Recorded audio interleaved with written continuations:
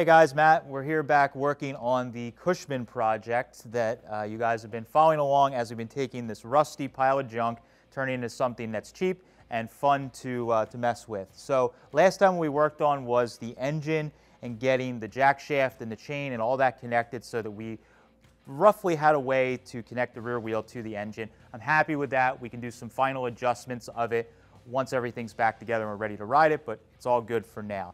So now looking forward, what we need to do is we need to get this thing all cleaned up so that we can start finessing the body work and get ready to actually start doing the body filler type body work. So originally we were going to just rough this thing in, throw a coat of rusted capsulator on it and just ride it and have fun. But as we've been working on it, it's getting nicer and nicer and I'm getting more and more excited. So I think we're going to take it to the finish line and make it pretty darn nice. So what we really need to do is take this thing apart and get it blasted and cleaned up so that everything's nice fresh metal and we're not leaving any kind of rust behind that may come back underneath of a nice paint job. So what we're going to work on today is taking the body apart, take the frame apart, see what kind of damage we might find along the way. We're also going to show you some of the ideas that I had brewing for this project along the way, that it's going to make it a real fun and custom project that's going to stand out from the rest. And most importantly, we want to hear from you guys what you think of all the modification I want to do to this, and you can help us steer the project as we go along. So let's get started.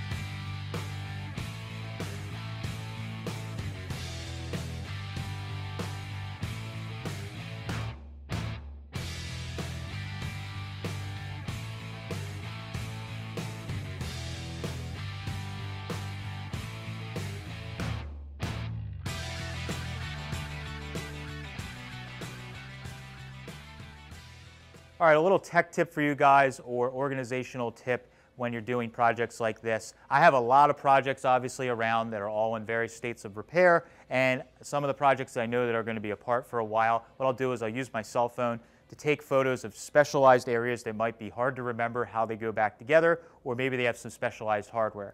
I then make a folder in my phone that will be each of the projects. So this will have a Cushman folder. I'll have all my photos that are of this when I was doing disassembly, and when I'm going back together with it or organizing the assembly of the project, and go right in my phone, look at those photos, zoom in, see how everything was put together. We can make sure that we don't mix the hardware up, just in case when we have our bagged hardware might get ripped or the hardware gets separated. We know what's what and we can go back together without messing up and having to take things apart and reassemble again. So it's a quick little tip that'll save future you some time and hassle.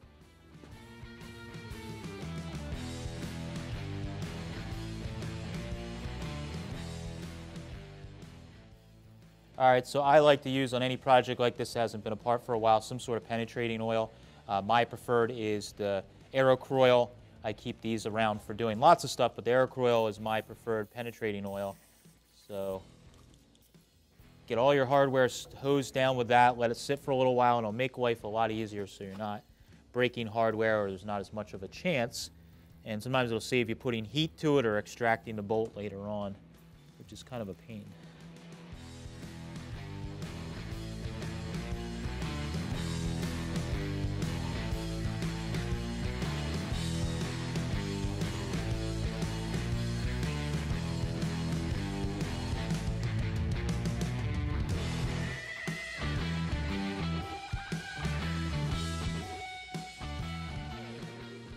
All right, so we got part of the rear suspension apart, and these Cushmans, the front and rear suspension is like as simple as it gets. It has, in the rear, it has a little swing arm with some little upright brackets, and then there's just a little coil spring that sits in between there, and that is what your suspension is. So as you're driving, you know, that just bounces around and gives you your comfort, if you will. I use that lightly. So what I think would be cool, and I want you guys to tell me, this is just a kind of a wild idea, but could be cool, is I want to see if we could find some little mini airbags that we put right in between here. And if you see, we're going to show you guys in a minute here, when we take this down, we have a ton of travel. So we should be able to get this thing sitting nice and low where it's like laying the body in the back. We'll give a really cool custom kind of like lowrider or bagger kind of look that's dropped down. I think it could be cool. So what do you guys think?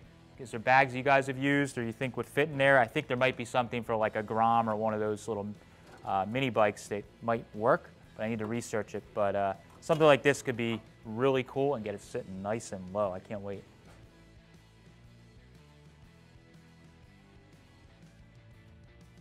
So I think we might want to cut the body right here just to notch the running board here to get the body to sit down and be more like parallel or level with the ground when it's laid out.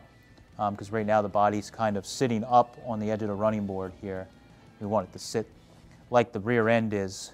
And then I think we may want to figure out something for the front. I don't know if we can fit a bag in there or we just cut some coils in the front to get the front end down, but that is really close to how we want it to sit. Just some slight modifications and it'll lay it out nicely.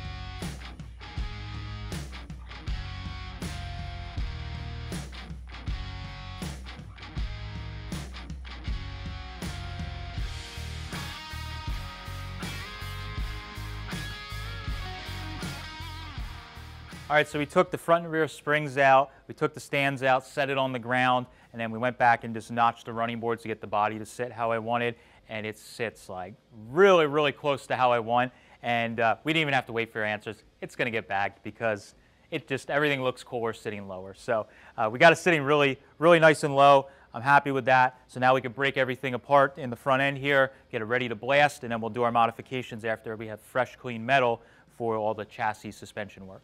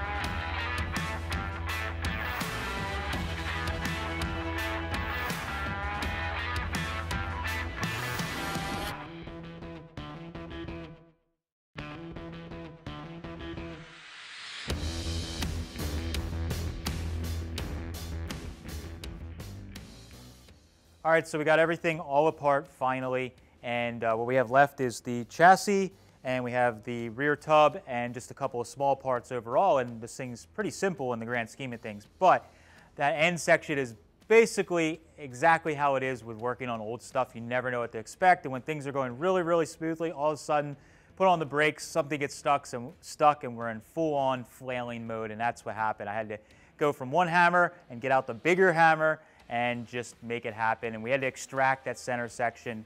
Probably partially my fault, partially some corrosion, but either way, we got it out. I'll have to make a new one. The threads are already kind of crappy, so I'm going to tell myself we needed to do it anyways. It's okay. So now that we have all this stuff apart, what we can do is I'm going to break down some of the real little parts just real quickly before we start blasting. But next time what we're going to do is try and get the big parts blasted here before winter hits.